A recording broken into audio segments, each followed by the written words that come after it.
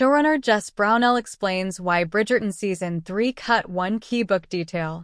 Based on the books by Julia Quinn, each season of Netflix's massively popular period drama follows a different member of the eponymous family as they find love in an alternate version of Regency-era London. Bridgerton Season 3, which released its first part on May 16th, skips ahead to the fourth book, Romancing Mr. Bridgerton, to adapt the friendship-turned romance between Colin, Luke Netwon, and Penelope Featherington, Nicola Coughlan.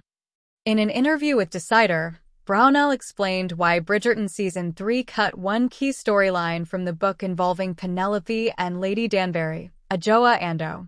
The showrunner, who replaced Chris Van Dusen for Season 3, says that in the first two seasons, Lady Danbury shaped the main couple's storyline, though in Season 3, they wanted to give Danbury her own storyline.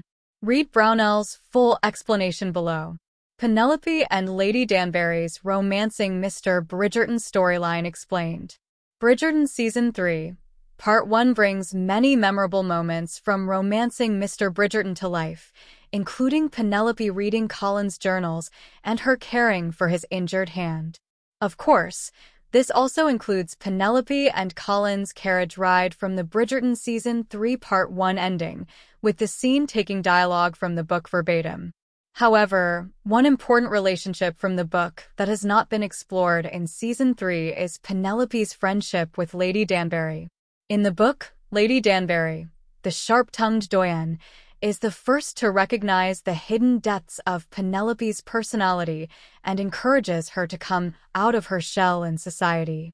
This mentorship is quite touching, yet it's notably absent in Season 3 of the show. Instead of Lady Danbury, it is Colin's mentorship that helps Penelope gain confidence, while Lady Danbury is focused on Violet, Ruth Gemmell, and her debutante daughter Francesca, Hannah Dodd. As Brownell explains, her friendship with Penelope was cut because they wanted to focus more on Lady Danbury's own story, including her connection to Violet, as hinted at in the spin-off Queen Charlotte, a Bridgerton story.